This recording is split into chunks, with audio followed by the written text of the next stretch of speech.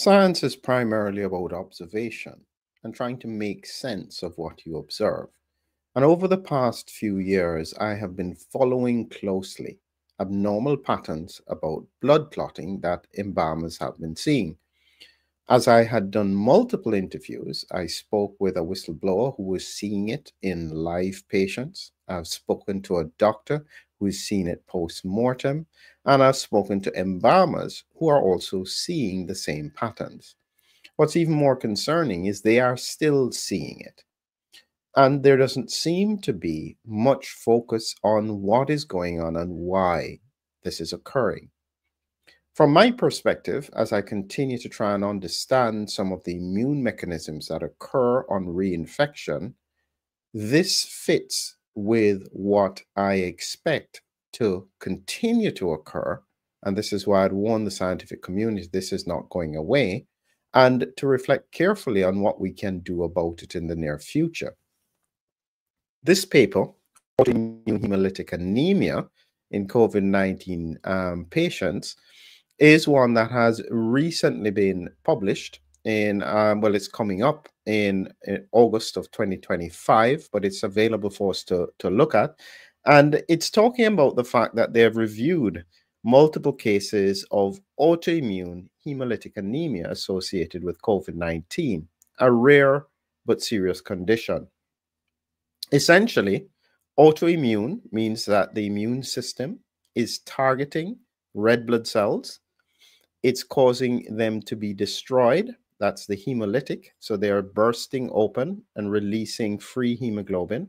And because of that, their blood counts are falling. That's the anemia. And they have found it can be associated with COVID-19. Now, they've called it rare, but essentially what it means is that it can occur, and therefore it could be occurring subclinically at a different level. And so this is now very relevant with what I've been looking at in terms of trying to understand the patterns with the embalmer's clots. Now, I've interviewed Richard Hirschman, who was the first person to raise the alarm in 2021. He's an embalmer from the United States. And I've spoken to him a few times, and I've gotten details on the protein characteristics of these abnormal clots. If you want to learn more about what I've been talking about, there's a free course in the description below that you can join on. Here is a short bit where he was speaking with John Campbell about some of these abnormal patterns that he had noticed since 2021. First saw these clots early 2021, March or April time 2021. Have you ever seen anything like these white clots before in your entire 23-year career? No, John, I haven't. And I remember the earlier times of when I first saw it, I was shocked, and I just, kind of overlooked it as a strange anomaly. But when I started seeing it more and more often as the year went along, I started asking other embalmers and professionals that I work around and with, had they ever seen it? Some of these people had up to, 30, 40, 50 years of experience, and none of them had witnessed these types of clots either. And so, as I said, this is important. And Richard Hirschman is still saying that he is seeing these clots in up to 50% of embalming in bodies that he is embalming at the moment. Now, you may think that this is still an isolated thing, but the person who really pushed this to the front was Tom Haviland, a retired major U.S. Army. And he was doing the simple research of just asking the question. And very recently, on this Substack here, he was invited to speak to the Tennessee Funeral Directors Association. And this is where he was sharing recently on June 8th. And this is the picture of Tom Haviland, Worldwide Embalmer Clot Survey, highlighting the fact that this has been going on and is being noted across the world. I hope to speak to Tom again soon. and highlight, I guess, the critical bits of information that he's been doing and raising awareness about the science of it. What I want to do now is explain a little bit more in terms of what I think is the science.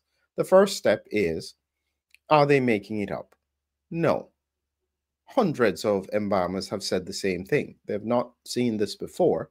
Now, there are some embalmers who don't acknowledge that it's occurring, and that's fine. But for the ones who are seeing it, there needs to be a logical, scientific explanation. And this is the bit that we need to try and understand.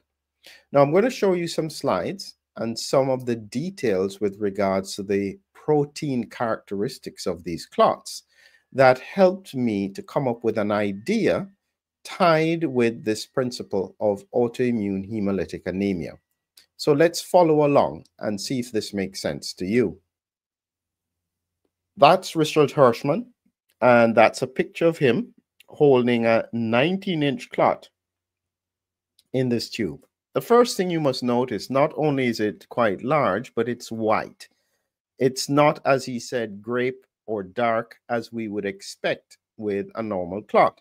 And this is an important piece of the puzzle because, as you will see when we look at the protein characteristics of the clot, you would expect that it would look typical to a normal clot, which is dark because there is so much blood associated with it.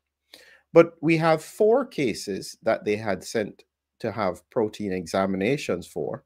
And in this one was a teenager. And what I want you to notice simply, very quickly, in red is the hemoglobin beta subunit. Just remember that. The majority of the proteins in this one were hemoglobin beta subunits. When we look at a 25-year-old, the most was fibrinogen, but again, hemoglobin subunit beta. Observe as well that there is not a balance between the number or the amount of hemoglobin beta and hemoglobin subunit alpha. This is it here. It's like a 3-to-1 ratio. Remember that. That's important as we continue to work through it. This is someone 40 years old. Again, the primary characteristic or the primary protein in it is hemoglobin subunit beta. And again, you can see alpha is not equal. Again, that's important. And again, here in a 70-year-old, most of the protein is fibrinogen. But again, you can see here hemoglobin subunit beta. And again, it's about a 3-to-1 ratio with the alpha. And you'll understand this a little bit more as we go along. And when you put them all together, when we look at hemoglobin beta all through, it is one of the most consistent parts of this abnormal clot. But it raises the question, why is it white? And this is an important piece of the puzzle. Now, again, taking you back to the science, and when they compared it with all the cases here, again, you can see that the most consistent abnormality is the hemoglobin subunit beta. The total amount of it is significantly higher overall than fibrinogen and significantly higher than hemoglobin subunit alpha. And that's this one here, 1571. Now, this is quite important when we are actually thinking about mechanisms as to what could be happening with this. The first thing I'd want to do here is show you what happens with regards to a normal red blood cell. On the left here, you have a red blood cell, and you have millions of these in your body. On the right here, you have a hemoglobin molecule. It's important to note that it has 2 alpha and 2 beta chains. And so you would then wonder, how is it possible that if there is free hemoglobin, there is not equal amounts of alpha and beta? That's a very important point. And for each red blood cell, there are about 270 million hemoglobin molecules in one cell. That's a lot of hemoglobin.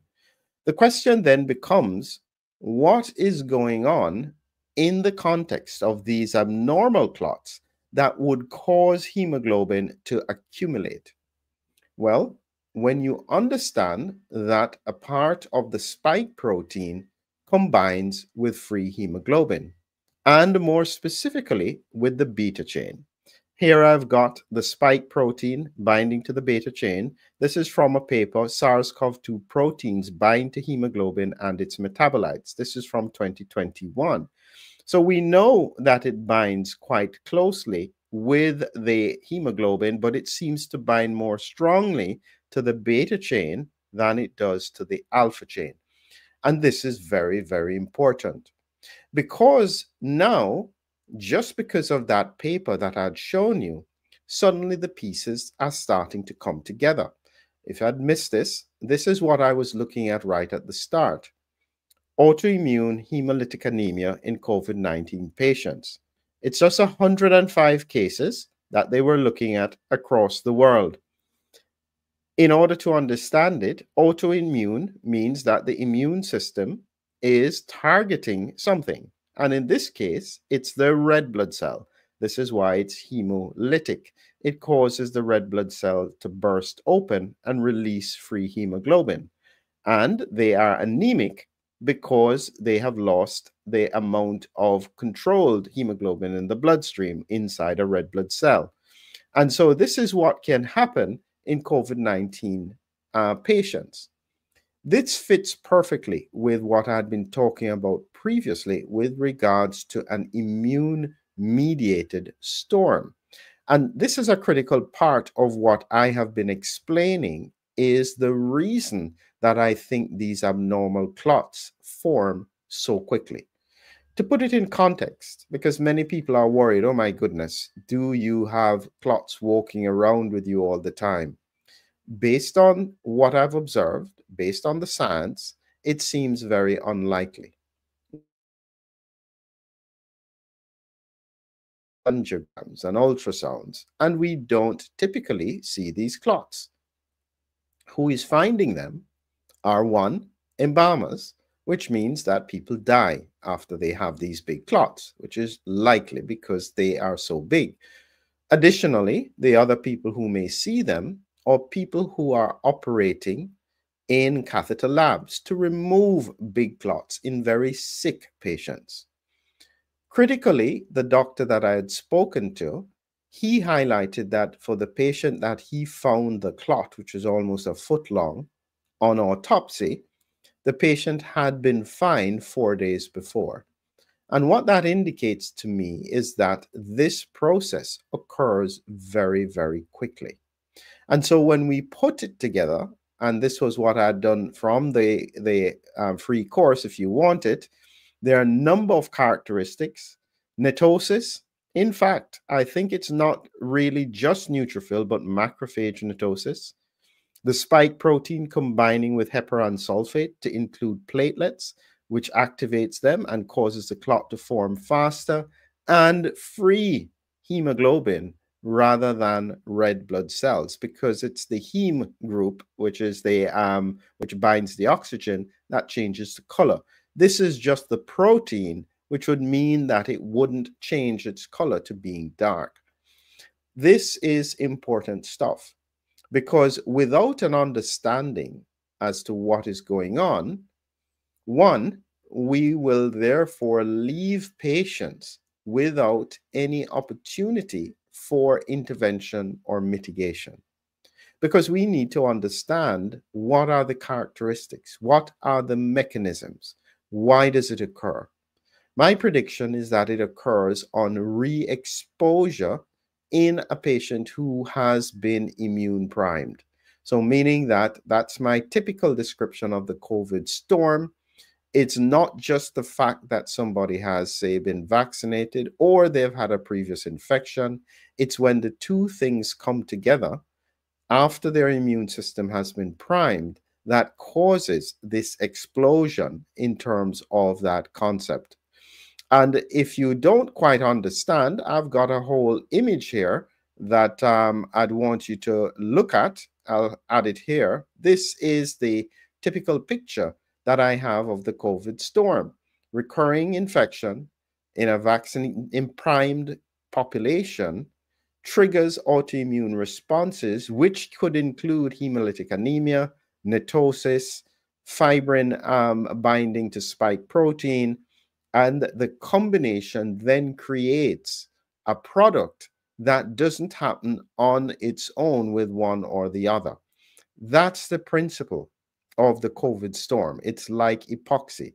If you take one of the epoxy tubes and you try and stick something, it doesn't work. If you try the other one, it still doesn't work. It's the combination that causes the disease characteristics.